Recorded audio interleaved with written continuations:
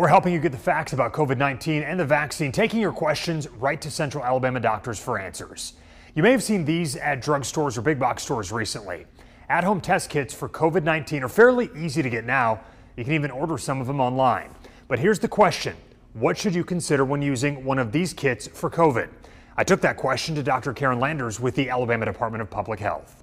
They'll try to self-treat in this particular illness. But if you are using a self-test at home, my recommendation is to use this certainly in a situation where you might have potential exposure, or more importantly, you might be starting to have some mild symptoms and you want to go ahead and test yourself and see whether or not you're positive, and then talk with your healthcare provider about what the next step should be.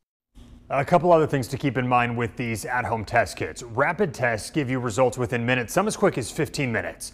But some doctors say these antigen tests are not as sensitive as PCR tests, and the PCR tests are typically done at a clinic, an urgent care, or a hospital.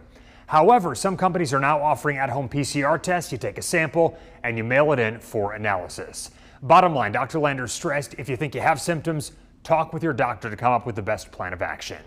And if you have a question, let me know and I'll work to get you an answer. WVTM13 at WVTM.com. That email right there, that is the best way to reach me.